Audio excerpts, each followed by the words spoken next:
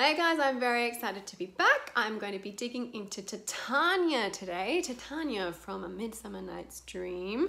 I'm going to look at two monologues in these videos today. So I'm going to link below the different monologues in case you want to check out some different ones. And I'll do a character analysis for you as well. So you can just get a bit of an insight over Titania's character generally and things you need to think about.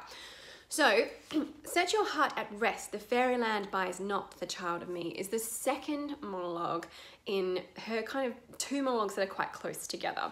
And what's happening in this situation, just to give you some context before we dive into what she's actually talking about, to give you some context in this situation, she's talking to Oberon.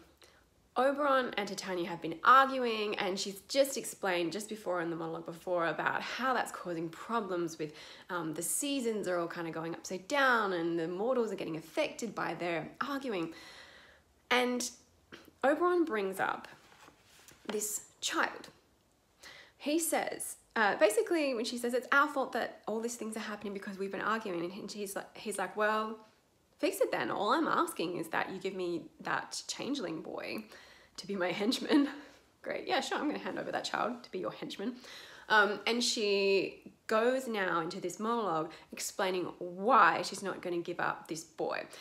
It's a really interesting situation because the changeling boy is kind of the crux of why everything in this monologue happens. I mean, not in this monologue, in this whole play happens, because Oberon and Titania are arguing, and in this sort of sequence, in this scene, everything gets like massively overblown, and Titania gets upset and Oberon's upset, and Oberon plays the whole trick on her of her falling into it, in love with a donkey and all that kind of thing, because she won't give up this changeling boy. And yet we never see the changeling boy, and we don't really or sometimes in productions they bring the changeling boy on stage, but often we don't see the boy. We don't really get any context apart from this monologue. So this monologue is actually quite significant, even though it's short.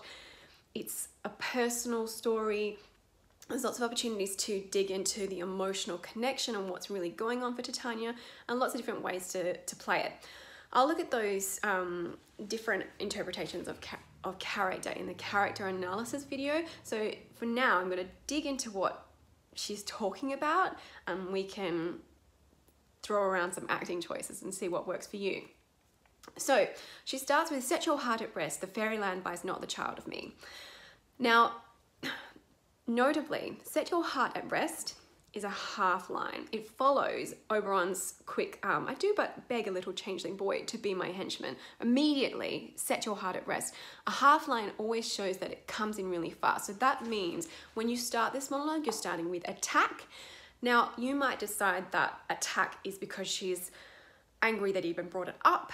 It might be just that she is trying to be very clear, so she's shutting it down, she's trying to be calm, whatever it is, but it's very personal, so you can decide how to play that, that level of attack.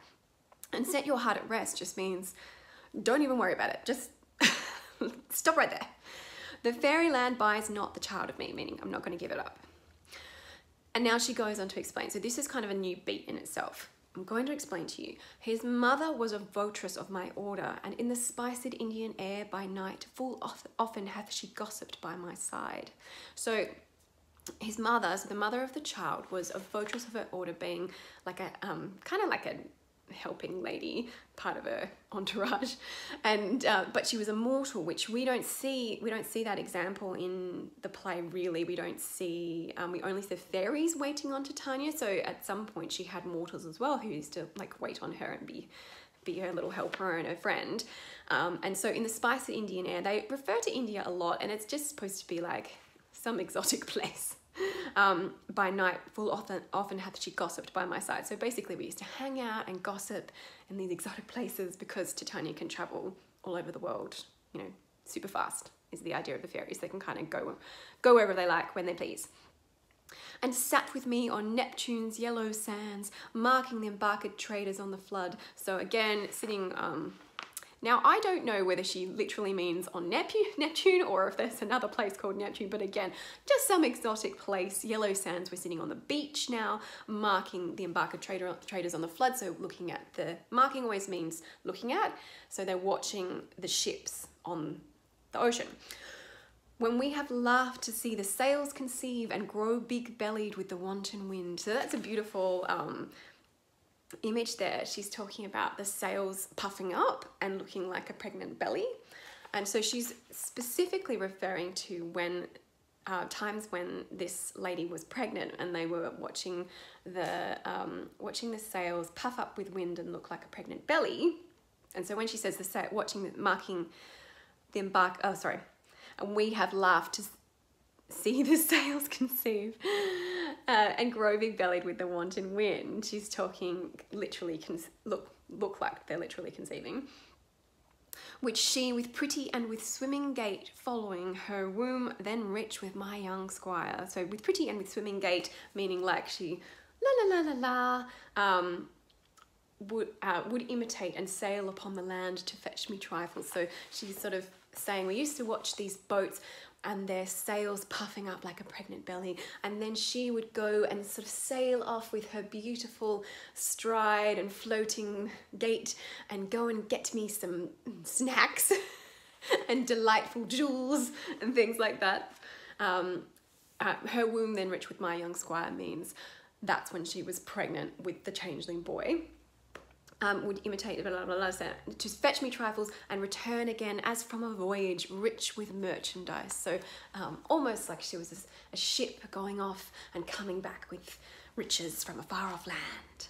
So all the stuff that you notice, Titania always talks in these kind of rich images and talking about things far away, and the fairies do that a lot generally, Oberon as well, and Puck always kind of referring to like things that are exotic, and I would definitely make choices about your vocal quality, and I'm going to talk about that a lot in the other video because it comes up a lot in the kind of descriptive language. So again, with descriptive language, you really want to have a clear image in your head. So now that I've sort of talked through, there's a bit more to the monologue, but thinking over the things I've just talked through, you now need to, as your homework in preparing for this, performing this monologue, think about how exactly you imagine that votress looking. What did it look like on the sand? You know, where were they sitting? Were they sitting like in the water or high up on the beach? What did the votress look like? Did she have a name, for example? And how pregnant was she when she was doing all this stuff? Have it all in your head, so when you're talking about it, it can affect you and can pull on you, because importantly, next bit, but she being mortal of that boy did die. So she's gone now, this lady. So you need to really connect to those memories, because they would have been a beautiful time. If you imagine a time when you were with a friend, for example, and you have those amazing memories of like, oh, I remember we used to do this, but that friend is now dead.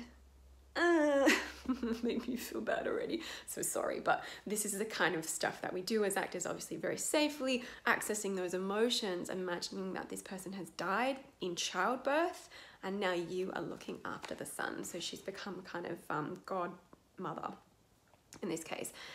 And for her sake do I rear up the boy, and for her sake I will not part with him. So very, very clear there. Obviously for her sake I'm bringing him up, and for her sake I will not part with him. It's basically like modern language. We would pretty much say that, except maybe less poetic. So that's it's a short one there, but packed with feelings and packed with imagery. It's a great pick if you need something for a kind of more stately, descriptive character. Even if you're auditioning for Gertrude, for example, you could switch this one in as a good pick. Even Beatrice, that kind of thing. So let me know if you have any questions. I'm going to stop it there because I'm going to do other videos, and they'll be linked below again. But if you did find this helpful, please do like, comment or subscribe, because it really helps me bring these videos to more people. And of course, always comment if there is another monologue or character that you'd like me to look into. See you in the next video. Bye.